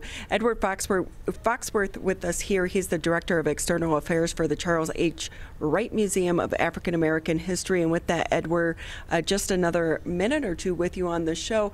How can people visit the museum? I know things are limited right now. Do they need an appointment? Yes, great question. Thank you. They do need an appointment, and so we encourage everyone to go to the Wright.org. That's THEWRIGHT.org, and they'll see all of the virtual events that we have going on. All of them are free of charge right now. They'll be able to then schedule a date and time that they want to come into the museum. It is timed admission because we've got to have the social distancing and capacity rules and protocols are all in place. So we certainly are making sure that this is a safe environment. We've got sanitation stations all around. They do have to come wearing a mask of their own, and if they need one, simply ask and we'll provide them with them. So we're abiding by all of the safety protocols related to COVID. But if they go to the Wright.org, they're going to find out any and everything that they need to know. And then worst case, send us an email. I'm the guy who's going to answer it, make sure that they get a response. Before we let you go, how's fundraising right now for Fundraising is a little slow, as you know, that individuals and corporations alike have all been hit pretty hard. That's a great question. We're always in need of support, and we've had to furlough, more than a dozen of our employees. We could use any donations, charitable donations to the museum. And again, that's on the Wright.org. If they just click the Give tab, then they can certainly make a tax-deductible donation to the museum. And this is Black History Month. If we all give up one coffee, one visit to Starbucks, everyone in Metro Detroit does that. That could be a lot of extra money for your organization and the important work that all of you are doing. Thank you again for your dedication to the history, but also to our community and sharing these stories and keeping the stories alive. Absolutely. Thank you so very much. I appreciate it. It's been great speaking with you today. Edward Foxworth with us here with the Charles H. Wright Museum. If you have not been, you need to take a day and go. You don't have to take your kids. You can even go by yourself.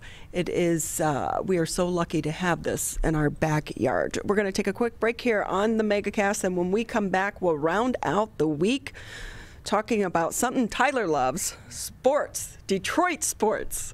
This is the Megacast. As rivals, we don't always see eye to eye. Like who scored the best recruits? Who's going to be who? And whether we wear green or blue. But one thing we can all agree on, to help stop the spread of COVID-19, wear a mask. Wear a mask. Wear a mask. Wear a mask. Wear a mask. The ball's in your court, Michigan. Michigan, we still need to stay careful because we don't want to go backwards, back to where we started. So keep standing 6 feet apart, keep wearing a mask in public, and if you have symptoms, talk to a healthcare provider about getting tested. To move forward, let's all do our part. So stay careful. Michigan.gov/coronavirus.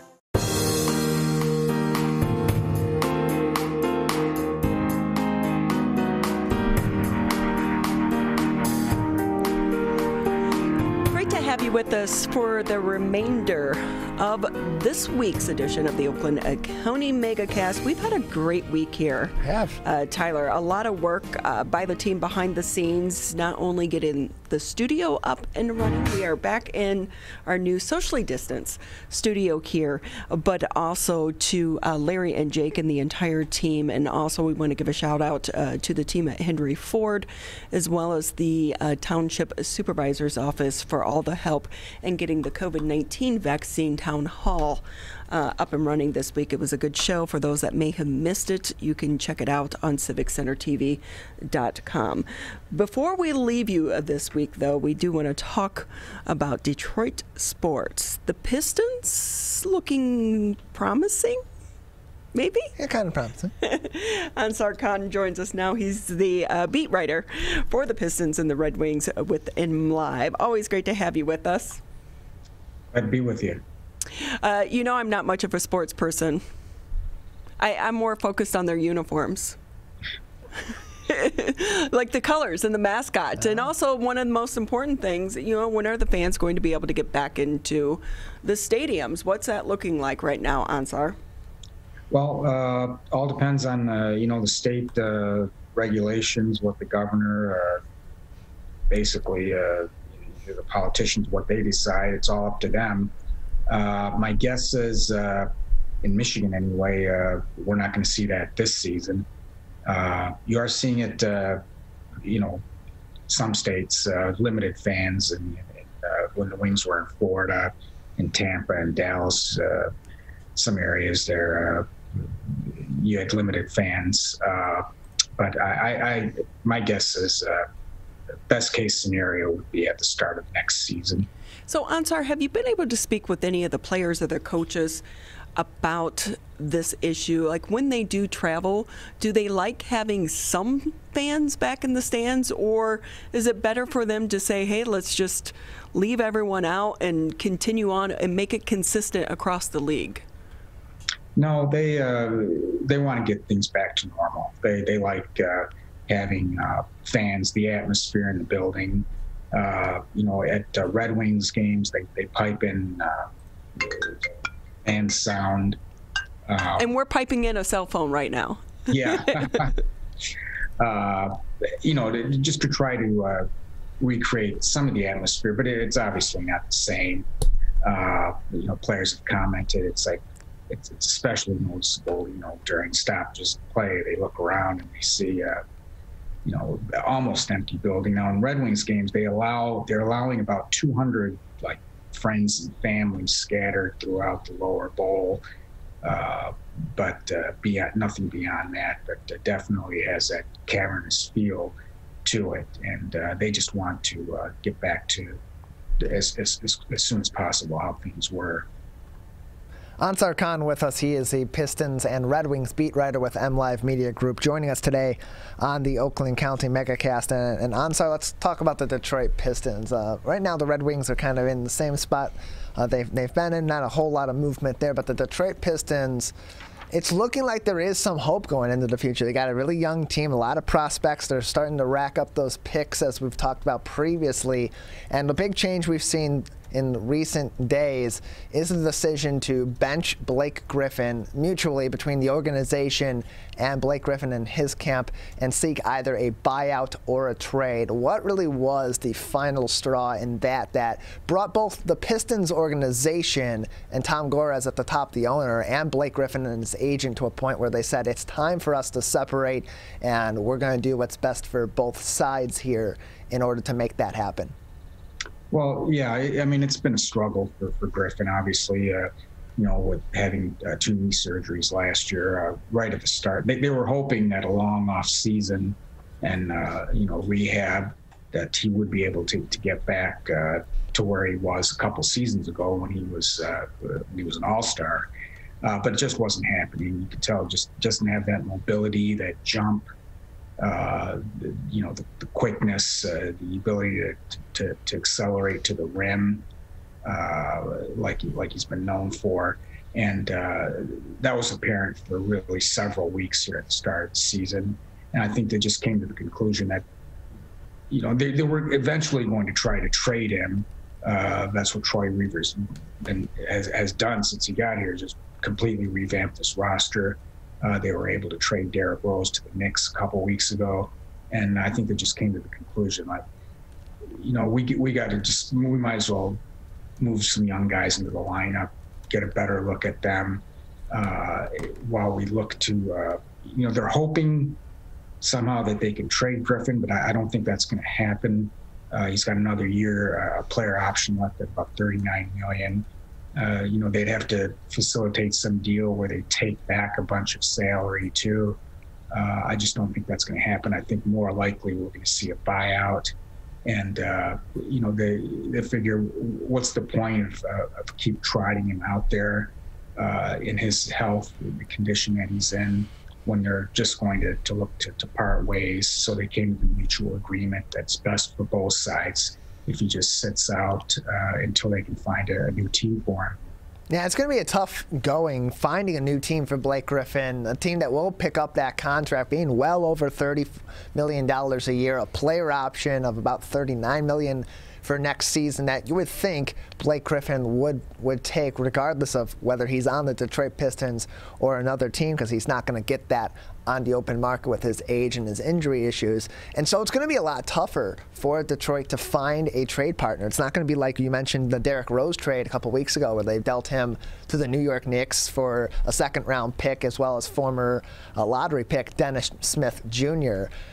Picked up in the trade. I mean, Rose, in his time with the Pistons this year, was averaging 14 points per game. He was shooting roughly 43% from the field and 5 assists in 22 minutes off the bench.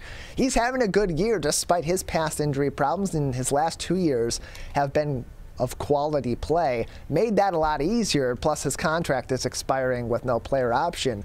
For the Pistons, do they have options in negotiating with other teams to maybe eat some of Blake's contract? Or are we looking at a situation where this could be a buyout coming through and some sort of a stretch provision on that last year of his contract? Yeah, I think inevitably that's what's going to have to take place here.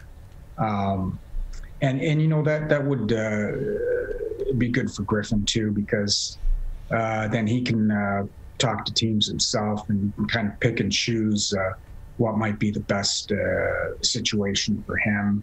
At this stage of his career, he's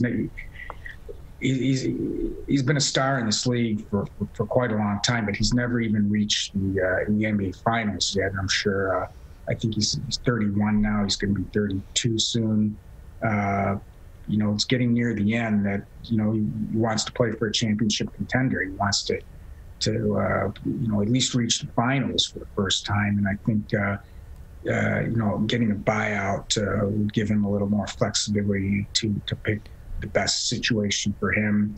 And he'll go somewhere where obviously he's not going to be the go-to guy. He'll be a support player. Who knows, maybe even a sixth man off the bench. He's played like 642 NBA games, he's never come off the bench. He's always been a starter. So maybe that, maybe a team can convince him that, it's best for him at this stage of his career and with what he's going through health-wise to just come off the bench in a support role for a championship caliber team. Yeah, other than his rookie year, Blake Griffin with the lowest statistical performance of his career. In 2009, his rookie season averaged just under 14 points. This year, averaging 12 points in about 31 minutes per game, playing more minutes now than he did in that rookie season. He's a veteran of the league, coming off injury problems, and going to get just under $39 million next year should he pick up that contract. On the other side, if they're looking not to do a buyout, the Pistons, and trying to make sure that when Blake Griffin's contract does expire, that it expires and they don't lose that cap flexibility in trying to deal with him. Is there any chance that there are any teams out there that are looking to unload some bad contracts but want to bring in a guy like Blake for a locker room presence, for extra depth, that would be willing to give a couple of second-round picks or exchange or swap picks with the Pistons, and maybe have the Pistons say, well, you know what, we're not going to get rid of him, but we need with this contract unless we take a couple more years of maybe another bad contract or two and try to pull those in? Not that I know of. I think earlier this season there were the reports that the Pistons had contacted the Wizards about a potential deal for John Wall, who I think has an even more toxic contract. And then he was eventually traded, of course, to Houston. But not that I know of. I just don't think. I don't think they're going to pull that off. I think more and more it looks like it's just going to have to come down to a buyout. We're joined by Ansar Khan on the Oakland County Megacast. He is a beat writer for on the Red Wings and the Pistons for MLive Media Group. And Ansar, the good news here for the Pistons, as we've talked a lot about the bad news and about the Blake Griffin contract situation, things are looking up for the Pistons. They're not winning basketball games consistently this season, but they're looking good. The teams that they are beating tend to be some of the contenders in the league, and I think the biggest positive that they're looking at right now is the play of their young guys, particularly their rookies in Sadiq Bey and Isaiah Stewart, who are having, at least in Sadiq Bey's case, having a breakout year in his rookie year. And Isaiah Stewart, a surprise for a lot of people, but I don't think that's the case within the Pistons organization. How satisfied are they with their rookies, and how is that maybe factoring into Troy Weaver's plans with this rebuild? Does that accelerate the process a little bit, their performance in their rookie season? Yeah, no, they're absolutely, they're delighted with those, especially those two guys that you mentioned. And Sadiq Bey is one guy that really benefits from Blake Griffin's eventual departure. And right now is sitting, he's getting he started, I think, 4 of the last 7 games. He's getting more minutes, and you can see showing what he's capable of, especially with his 3-point shooting. And then Isaiah Stewart, a guy that he's pretty much delivered what the Pistons expected of him, just that toughness, the grit, in the middle there. He's an undersized center, but he doesn't back down from anybody. He is very aggressive in getting rebounds. He gets under opponents' skin, and that's one of the things that this team needs. He's kind of a bit of a throwback to he'd be a guy that would fit in well on the Bad Boys or the Going to Work Pistons. He's in that kind of a mold. So yeah, those two guys have been very good. Killian Hayes, he got off to a little bit of a rough start. Not unexpected for a point guard, especially 19-year-old point guard and starting point guard in the NBA. That's a tough thing to ask of a guy. And of course, now he's gone for the majority of the season, if not the entire season, with the hip injury. So we'll see how he progresses over the next year. And then, of course, free agent Jeremy Grant. He's a guy that's really it's surprised me. I knew he had offensive upside. He showed a little bit of it in the playoffs last year with Denver, but I didn't think it would come together this quickly. he's really, pretty much since the second game of the season, he's just taken off and being the go-to guy for the Pistons on offense, and a good defender too. But just the way his game has taken off offensively, one of the most improved players in the league. And it was, he came into the season saying it was just a matter of opportunity. He needed the opportunity. He needed to go someplace where he could be the guy. In Denver, he was like the third option there on a good team. He's come here and he's pretty much shown that it was certainly a good move. Some questioned Troy Weaver signing him to a 3-year, $60 million deal, a guy who would average something like 12 points in his career, but it's looking like a good move. Yeah, $20 million a year contract for that performance. Something that the Pistons fans can be really happy about. This is a guy that is up there and going to be heavily considered for the Most Improved Player award at the season's end if he continues on this tear that he's on. He's an all-star candidate potentially. He's been in that discussion as well, as was Derrick Rose during his play with the Pistons and his continued play with the New York Knicks. And things are looking up. You look at the per 36-minute stats for guys like Isaiah Stewart. It's a double-double. Sadiq Bey has been shooting the lights out from beyond the arc. And young guys on good contracts like Jeremy Grant, who have been in successful situations, it's a good spot for the Pistons to be in this rebuild, while they're still on top of that, losing games, but being competitive in the process and setting themselves up potentially for a really nice pick in a pretty stacked upper lottery coming up in this upcoming draft. Yeah, no, and obviously the record isn't good, but like you mentioned, they have been competitive in most of their games. Earlier in the season, they had a problem. There's quite a few games where they actually had the lead in the fourth quarter, and they just couldn't finish it. They were blowing chances to win, but at least they were competitive in a lot of games that they have been in. The last game obviously was quite the debacle, having a 23, 25 point lead, whatever it was at halftime against the Bulls, and then blowing that. But it just kind of goes to show their youth in that they still need to learn how to win and how to close out games. Well, Ansar, we thank you very much for joining us on today's edition of the Oakland County Megacast. We got less than 10 seconds left in the program today. We want to thank all of you for tuning in to this week's editions of the Oakland County Megacast. Of course, you can always see us online on CivicCenterTV.com, as well as Civic Center TV and Lakes FM throughout the afternoon and evening for replays. We will see you back Monday, 10 a.m. to 12 noon. This is the Oakland County Megacast.